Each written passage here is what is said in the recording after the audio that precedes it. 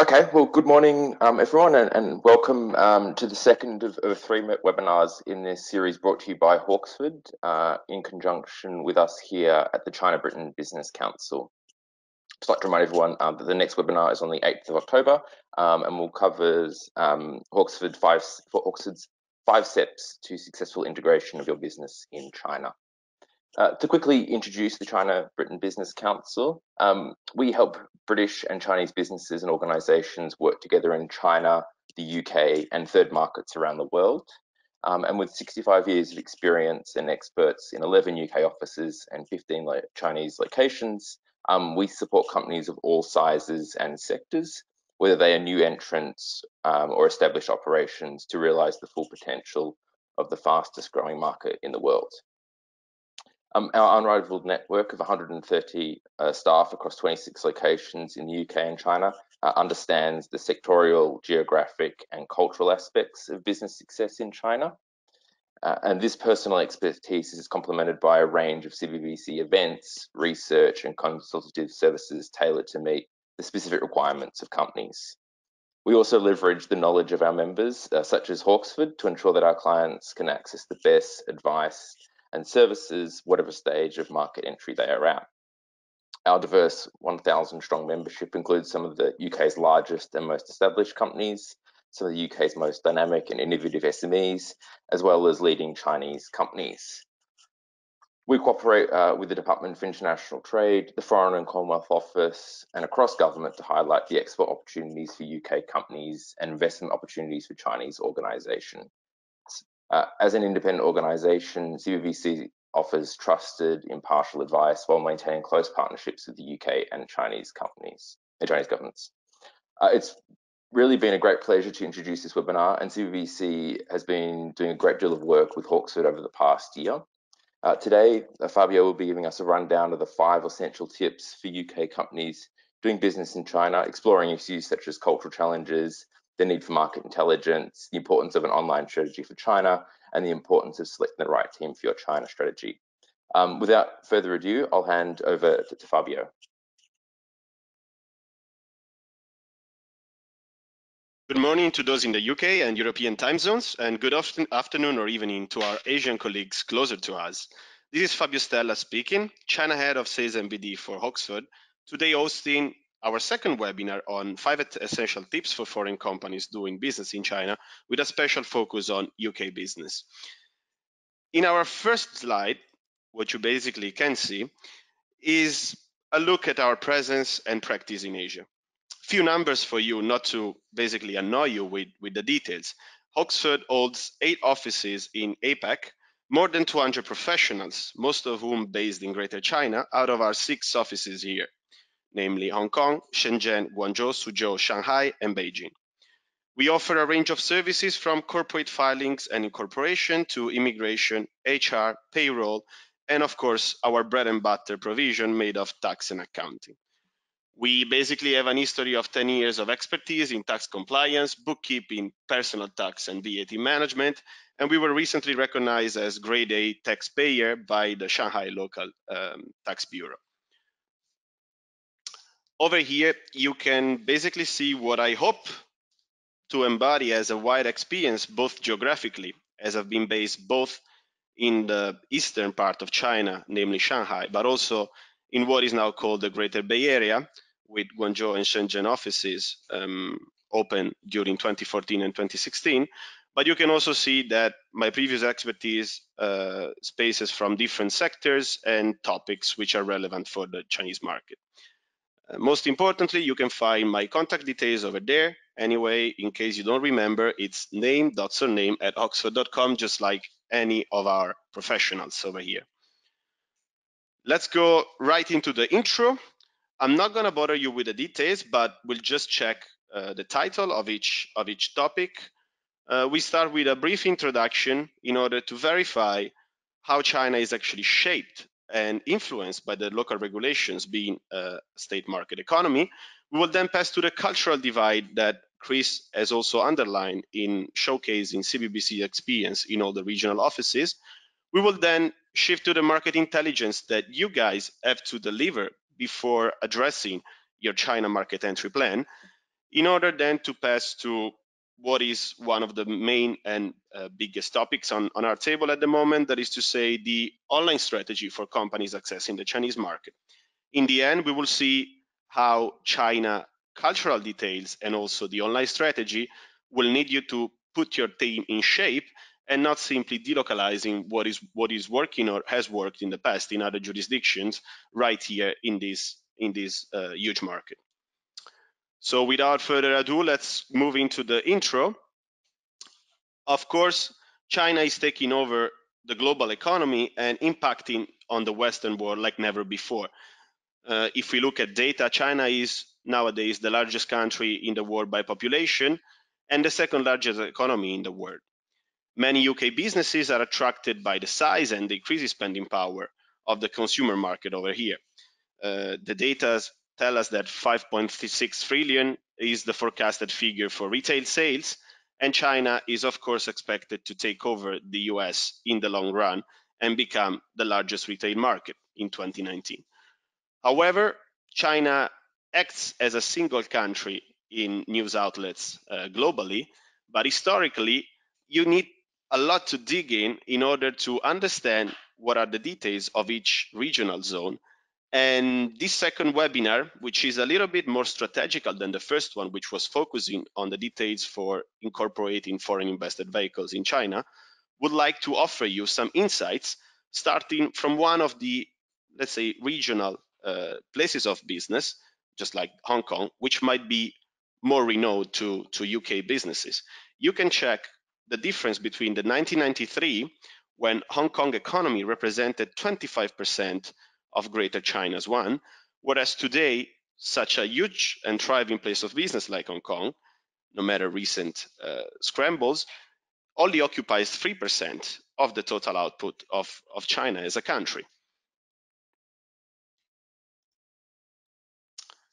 Of course, our first point is related to the ease of doing business, which, although acting on a mostly bureaucratical jurisdiction, is still taking place over there. Don't really ask us what is happening in terms of regulations and updates, but ask yourself why this is happening. We can see from the chart over here, indicating the position that China has held in the tradingeconomies.com index pulled out by the World Bank. Basically, we can see that as of 2018, China was ranked 46th in terms of index for ease of doing business, with a tremendous improvement from the previous year 78th position. And of course, here challenges are still tackling foreign businesses. And as you can see, in 31% of 338 respondents from a recent survey have actually indicated bureaucracy as one of the main hurdles when doing business in China. Mostly related to licenses and permits to be obtained before starting your business, but also laborious procedures no matter when you face banks or one of the local authorities.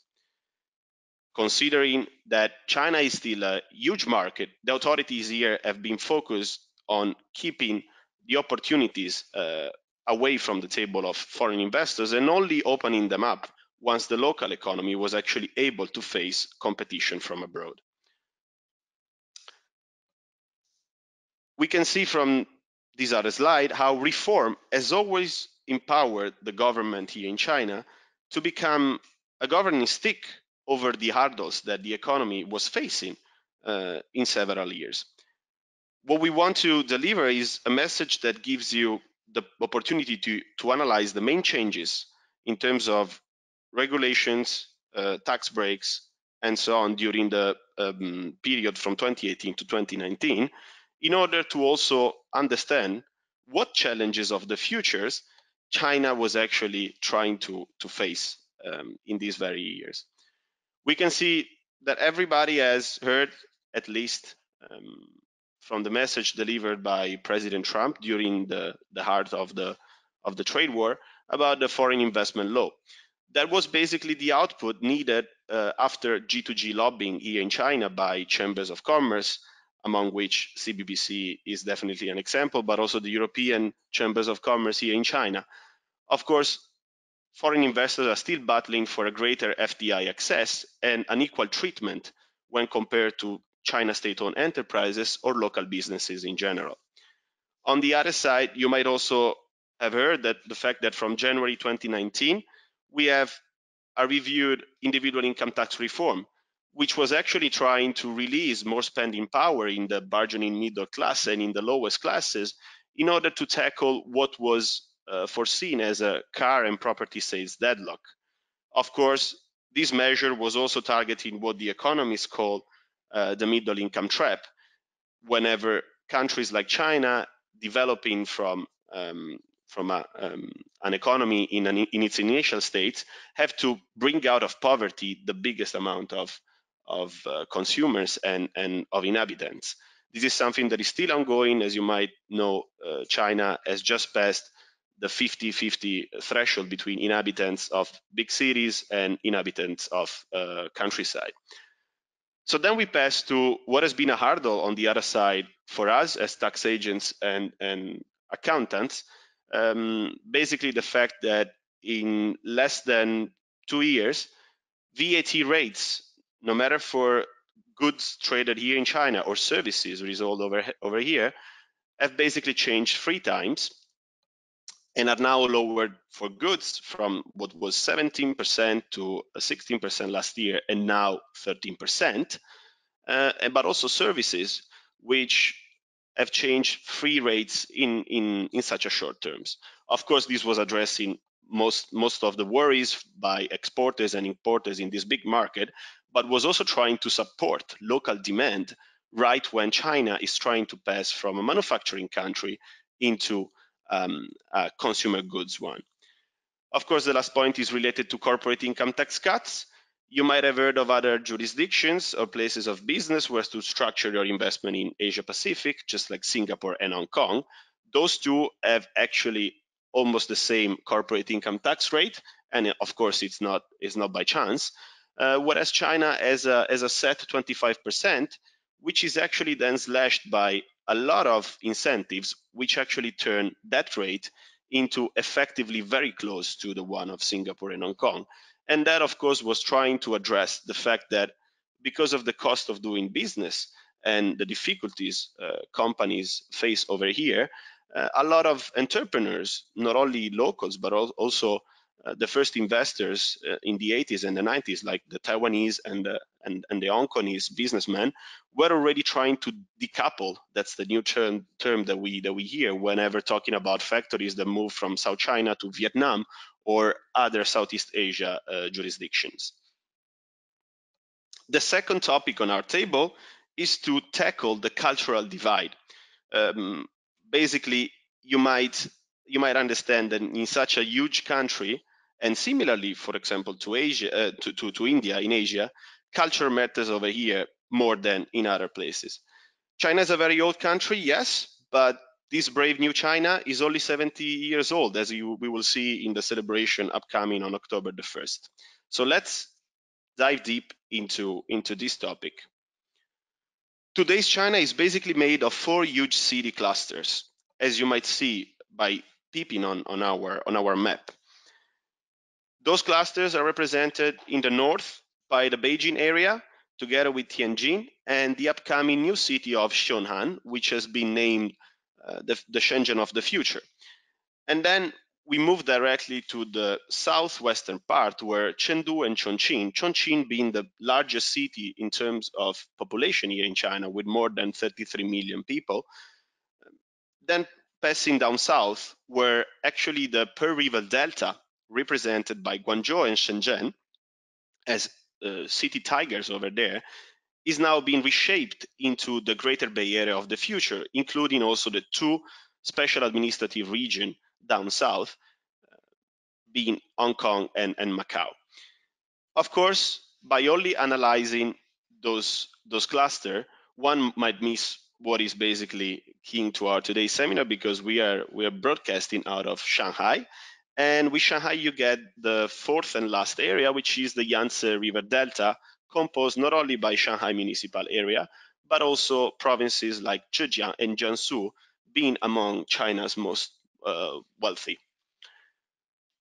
We can see that about 170 cities have more than 1 million residents. Just think about that in terms of comparison, for example, with the UK. And major cities like the ones heading the cluster that we analyzed in these slides, namely Beijing, Shanghai, Guangzhou, and Shenzhen, always have a gross domestic product and population that is so big to basically operate and represent a whole country.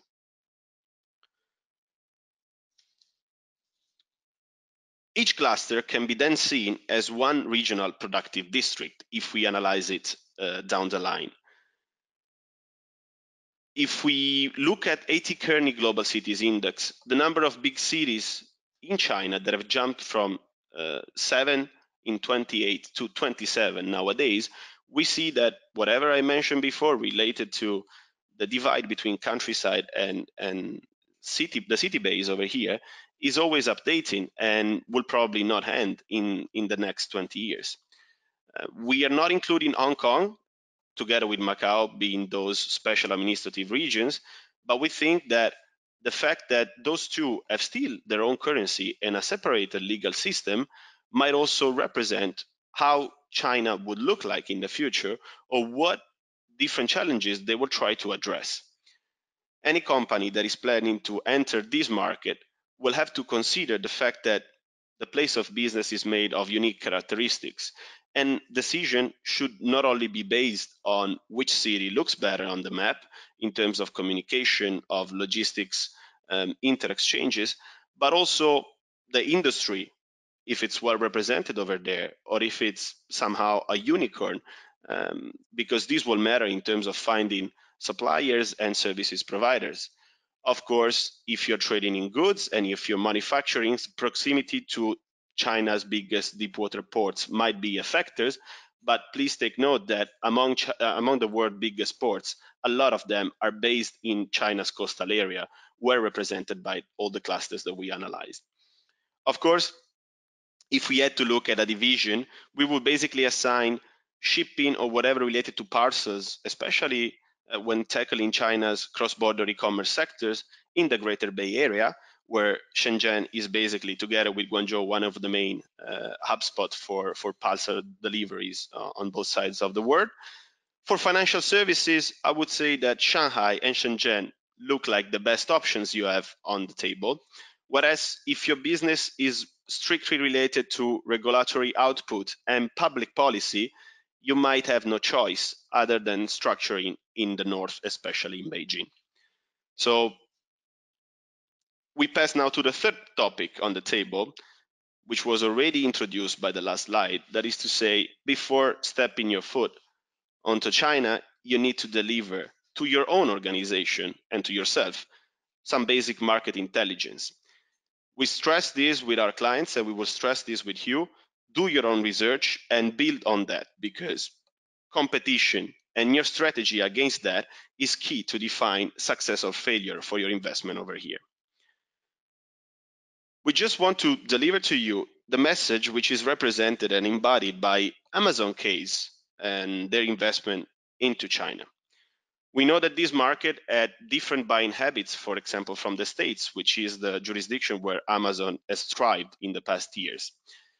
It is estimated that 37% of the products that actually could succeed in the US would instead fail in China. So this tells you a lot about all those small vendors that were trying to develop their Amazon strategy. After 10 years of business over here, where it occupied a very, very small market share, if compared to the whole, Amazon recently recognized the fact that probably a merger with one of China's biggest cross-border e-commerce players, namely Kaola from NetEase Group, would have been best for its success over here. Recognizing your loss is sometimes victory itself, as the Uber and Didi Chuxing case showed in the past. What happened is that basically Amazon sold its own shares to Kaola NetEase, and is now basically pitching on the success of that platform that was then acquired by Alibaba Group, of course, which is showcased among the two images over here. What happened is that by trying to bet on the main the main giant in China internet market, Amazon simply decided to pull back in order to avoid future losses, or even to simply avoid basically a failure for the Chinese market, which is so important also in terms of PR. Amazon over here had two variable interest structures because of market access walls, and we've already received some questions related to internet brands and solution providers, and now they can basically go around what is so-called the Great Wall over here. Well, for Amazon, trying the shortcut in order to still access a market that is regulated for foreign e-commerce platforms, namely, you cannot get an internet content provider license, which is only available to locally invested enterprises. Well, that has failed in the end, even though Amazon found its way around this regulation. Apart from these two big names in the internet market, we can go to something more related to F&B, and namely the Luckin Coffee case. What we want to deliver over here is the message that no market niche, and the one that Starbucks was occupying in China was actually a niche for a few years. And no matter how hard the market is, here in China will remain without competitors. So what we see is the fact that no matter if, of course, Starbucks remains the most successful coffee retailer over here, Luckin simply studied what were the pitfalls and Achilles heels issues of Starbucks' business model, and it identified the need for convenience and affordability, which are still the main worries in the Chinese consumers, in order to then find what is basically a debt-financed market growth that could actually be based on the revenues instead than profit. You might know that Luckin is aiming at IPO, and that will be the main competition model, no matter what future it holds for these two competitors in the Chinese market. A third case on how to leverage on local competition is probably the best case scenario for what can happen to foreign invested enterprises in China. We're talking about what happened in the case between Coca-Cola versus Wahaha, mostly because China is always seen as a market made of copycats, but that was probably China of 20 and 30 years ago, if it ever was. What happens is that in that case, we could say that it was the foreign invested enterprise sneaking in a market sector which was made of beverages that were mixing up milk-based drinks together with fruit juice, and actually turn it into an even more successful product by leveraging on the strength of the other dedicated sector of the brand itself. You know, the Coca-Cola group is a very big enterprise with different strengths, especially here was namely known for Minute Maid, the section of orange juice and other fresh fruits. And what happened is that the product branded Coca-Cola turned out to be more successful, not only in the local market, but also as an export tool to other economies in Southeast Asia, namely Malaysia and Indonesia. Despite local competition, we still have nowadays traces of foreign companies that continue to thrive in the Chinese market, and they are not afraid to innovate only because of intellectual property rights issues. What happens, of course, to those investments is that they access a green channel of priority and of tax benefits laid out by the local authorities, who are always keen to favor R&D and innovative investment. What we've basically faced in the last months is the fact that for Shanghai, but also other cities, authorities, the Tesla case and the Gigafactory that was open in southern Pudong is basically the milestones that each and every project brought up by large corporates should reach. And if you think about that, Tesla didn't have to invest a single penny in China because it was the government itself to find funding from local banks and state-owned enterprises in order to land a project like that, which is super important for the EV vehicles sector over here in China. Without talking too much about local competition, unless the question and answer section will deliver more on that, We will go directly on what is probably the most interesting topic of today's seminar, that is to say, how growth is basically traveling online these days.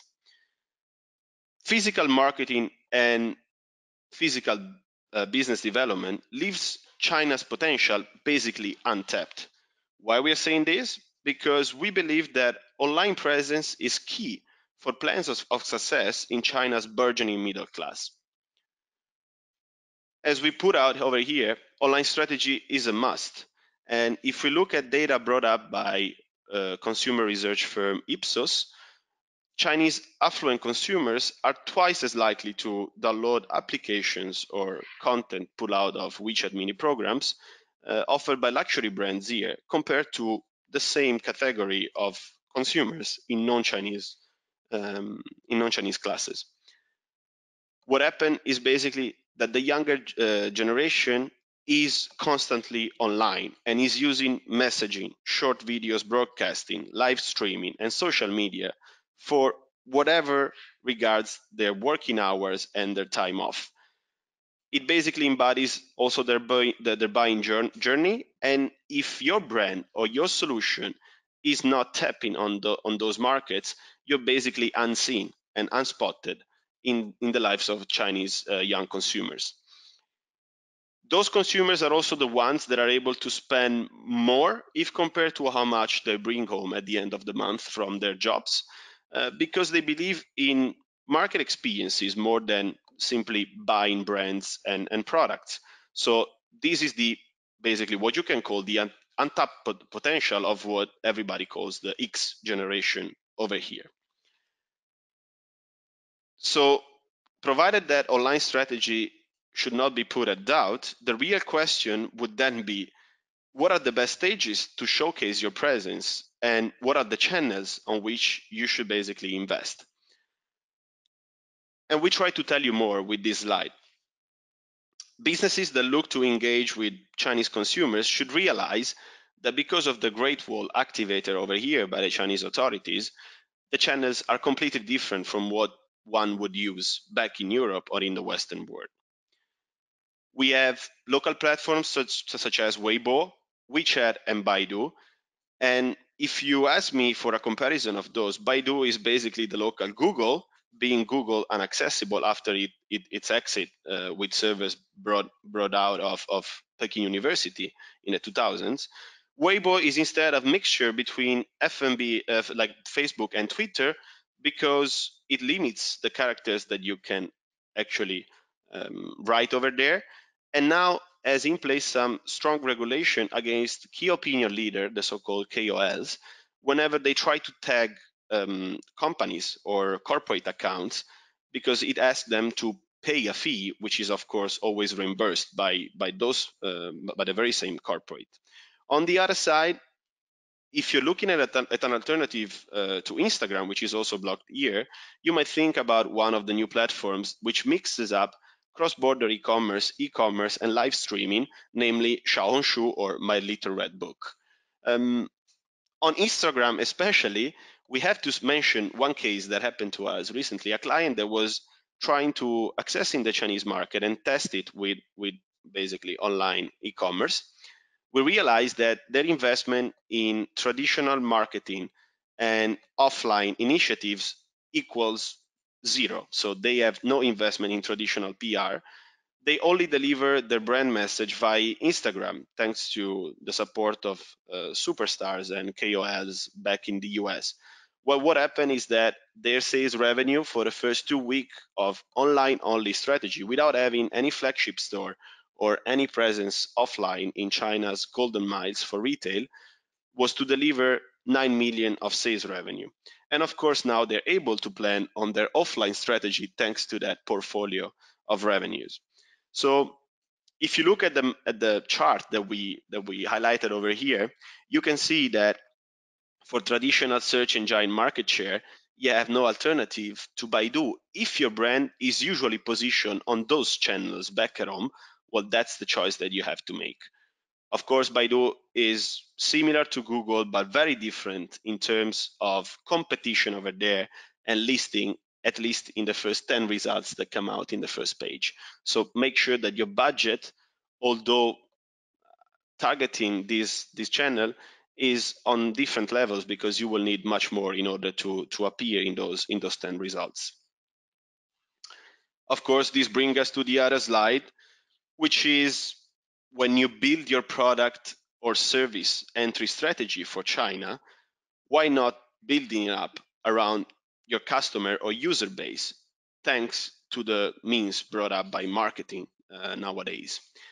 E-commerce empowers your company to both test the market, as we mentioned in the real case scenario that we disclosed to you, but also have lower fixed cost, because an online platform wouldn't ask for the same amount of money that an offline landlord of a shop would. And of course, it gives you the chance to gather an incredible mine of data on customers' behavior, with this impacting what company you should actually be here.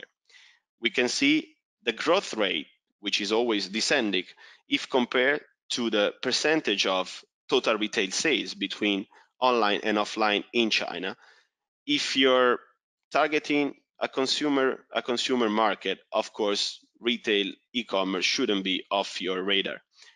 What happens is that retail e-commerce sales in 2019 will grow much faster than total retail in general, and the increase will be of 27% year on year. By 2023, local retail e-commerce sales will represent 64% of total retail sales. So these embody weapons basically for your structure.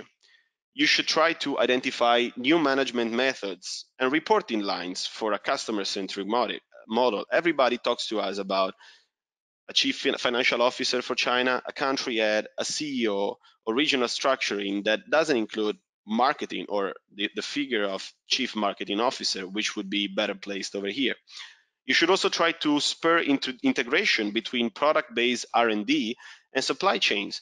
Think about the effect of showcasing, for example, made-to-measure in companies like Gucci or other fashion brands, which proved to be successful directly in retail stores over here in China.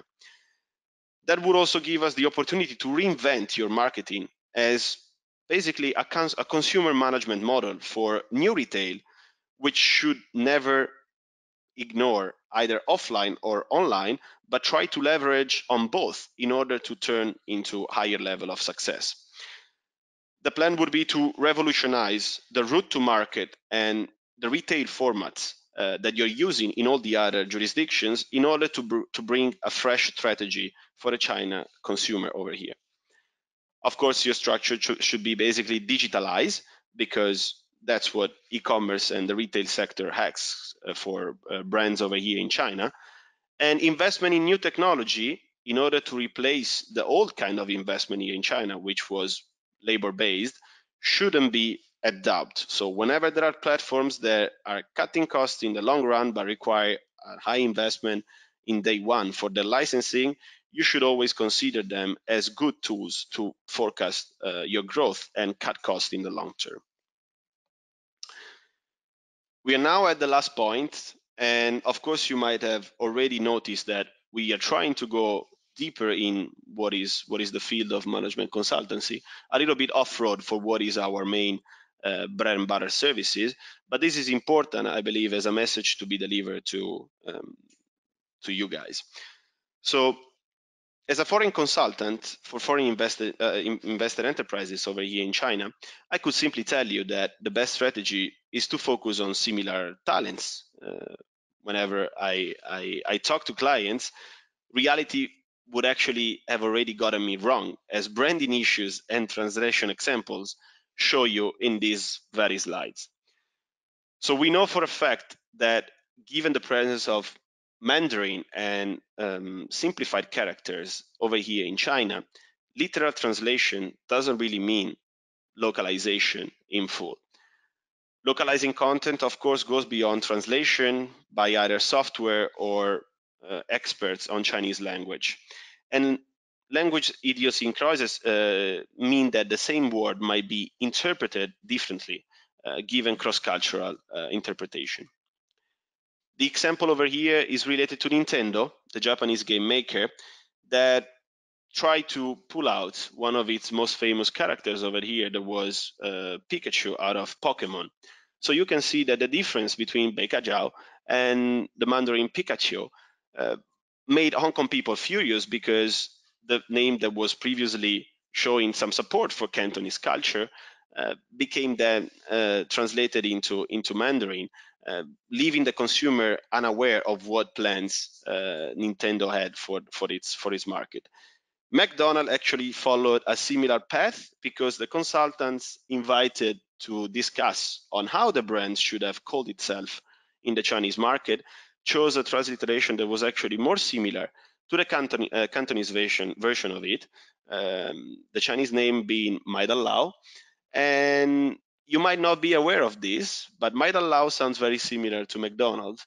What McDonald tried to do in the last few months was to rebrand into Golden Arches, so basically recalling the shape of their very significant logo. Where the result is that that rebranding campaign was not successful, because we still call Maidal Lao as it is over here in China. So sorry for McDonald, but uh, they faced challenges at the very beginning, and they are still facing challenges over here. So the heritage that the brand will bring on is really defined by the first entrance in the market. Passing to another case, we can see how localization should basically be brought up by a local team. And we've seen that other retailers, one example is French chain Decathlon for sport products, had an incredible success with tents, but not really used for camping, but simply as solar protection against the summer days over here in China. You can imagine that they even put solar filters to the garments that they use to suit their tents, and that has represented a never before strategy, because they don't have that product on the shelf in other European or Western locations. So if we focus on what I believe everybody is aware of, the DNG PR failure, we can see that that was not one and single mistake down the line here in China. And I believe that if we look at what happened, especially by checking the first picture, where we can see an Asian beauty. She's not Chinese, by the way, but she was used in a campaign that was targeting Beijing street cultures, but of course juxtaposing what was beauty with the scenes that somebody might see. Well, of course, the Chinese consumers and the Chinese online surfers were actually very angry at what was showcased as the company's strategy for one of the product output. And that was only the first case. And of course, it ended up this way because the photo shooting and also the campaign was run directly from Italy, using the same terms that Dolce & Gabbana would have used, for example, for the Italian market. In China, you need particular attention. And in this case, we can see that they basically repeated another mistake without having local talents handling the PR campaign and their marketing strategy. Whenever they ended up discussing about the dining differences at the Chinese table and the Italian table, especially targeting cannoli and their dimensions. So you might find it very shocking, but we can all see that what happened to D&G, Versace, Burberry, and also Fendi recently on the differentiation of the Chinese places of business versus the actual jurisdiction, namely Hong Kong and China, without marking them as a Greater China territory, actually could happen to any single brand. The difference is that whenever you have decisional heads that are actually in touch with Chinese culture and can deliver to you an alert whenever your message is actually hitting against the pride and the sensibility of a country that is coming up among the world's biggest economy, you always face a risk that can actually mark the end of your investment here. This is to deliver that we believe there are no shortcuts in China. Registering and setting up a foreign invested enterprise over here is of course a lengthy process, and you always have shortcuts that are offered to you by any other service provider or partner for the market. You might decide to do business without having a license, but we can assure you that risking your whole future over here is not a winning strategy, especially when you're representing a brand that is not yours after all. You cannot save on time and budget with those solutions, but if that's the case, you might as well delay your access here and simply do it once for all with a successful strategy. So whenever looking at providers, and we put ourselves into those, you should always look for a high level of transparency and clear communication, no matter what's the subject at stake. Customers and existing customers of those providers can always offer great examples on how their support has actually worked in the past with other cases. Yeah, right. So I'm done with today's webinar, and I'm just waiting for questions from the audience on whatever is keeping your investment off this jurisdiction, or if you're already invested in one of China's foreign invested enterprises, what challenges are actually affecting your presence over here?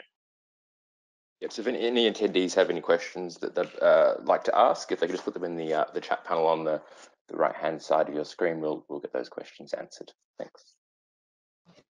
Yes, so we got a question from Sarah Nicholson, and that targets that the main issue with starting out in China is that this company can't find an importer who will take on their products. So the question would be, is there a good place to go where we can make these connections? And the sector is the publishing sector, and of course they already know that it's quite a struggle. My suggestion over here would be, first of all, to make good use of what are governmental agencies and also private businesses that act in relation to them. So for UK businesses, I'm actually referring to the Department for International Trade, which has extensive knowledge of what Chinese companies, not only here, but actually in all the jurisdictions where they act, can actually represent the important and the licensing agent that you will need over here. We're talking about an industry which is quite sensible, just like the educational one, because content that is published on book needs to be basically streamlined into a censorship approval by the local authorities over here. So apart from the Department of International Trade, of course, the China-Britain Business Council is another example, to the extent that then you can decide whether to attend some of the fairs that these two bodies would suggest you for China. And trade fairs here are actually on the all year round. So that would be my answer. So during registration, we got a question that we would like to answer to, and that would be Matthew Cartwright. The question goes, the use and options with WeChat as a payment provider. So as I mentioned before, the question shouldn't really be whether to use one of these channels. And of course, when we talk about payment platforms, we're still talking about the two main giants for the fintech sector over here in China, namely Tencent Group, which runs previously QQ and now WeChat mainly for payment, and Alibaba Group, which has created out of basically Alipay a way of processing payments on their platforms, no matter if they're related to cross-border e-commerce, namely Tmall Global, but also Tmall for local e-commerce, so goods that are actually imported over here and then processed after custom clearance and retailed on those platforms. I believe WeChat also represents a way to target travel retail by Chinese consumers that are reaching out Europe and the UK. We see that most of Europe's airports with connecting flights reaching out to China already have QR codes showcased among the payment modes. And of course, that needs still to go together with Union Pay, which is basically the main circuit for all China's credit and debit cards.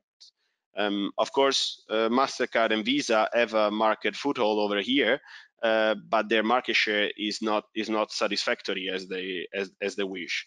So of course we can go deeper in details in a written answer to this, but WeChat should definitely remain on your radar if you're targeting Chinese consumers here or abroad. I like challenges, and I'll pick the last question for today, I guess, given the timing. It is related to, I think, the main hurdle for the Chinese market, and that is to say, financial market. So we are a financial services firms who are looking to expand into China, and the control of foreign exchange is definitely an issue. And basically, this would be, I think, China's future, namely the financial sectors is one of those in which China is trying to deliver extensive reform and market access openings. Together with that, I would put also the automotive sectors that Premier Li Keqiang has announced to be basically down the line for opening to foreign invested enterprises without local partners.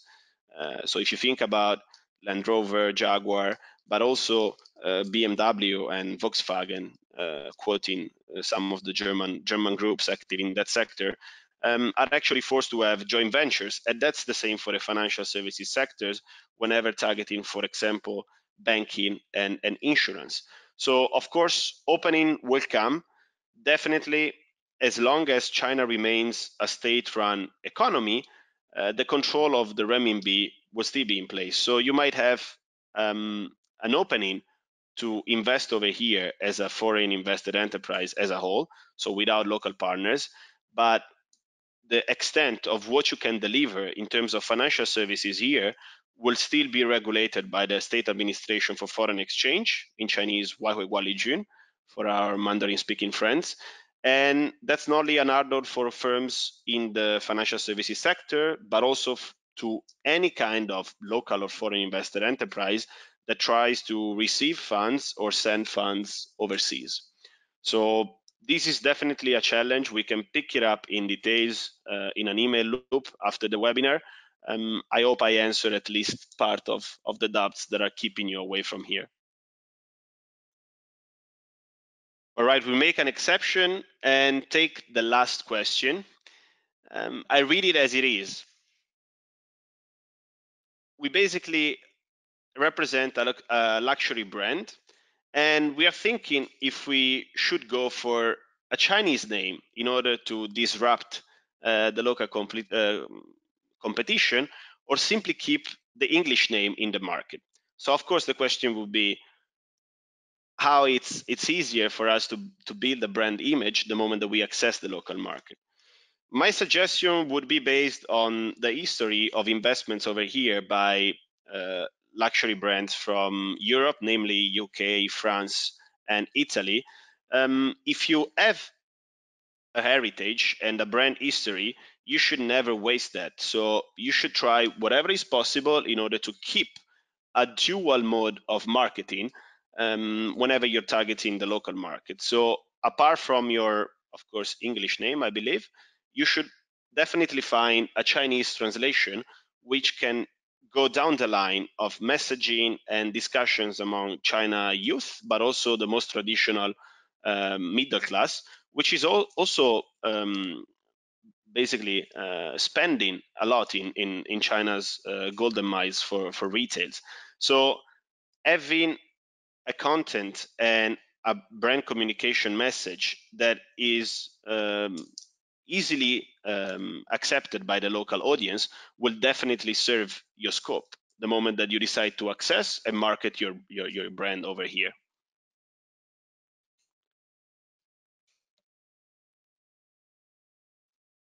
All right, and I guess this marks the end of our journey together. If you like the webinar, please keep in touch for the other one we will run on October the 8th at the same timing. And if you enjoyed the content brought up by CBBC and Hawksford, please stay up for more, because we always put out research, content, articles by our LinkedIn or Facebook pages.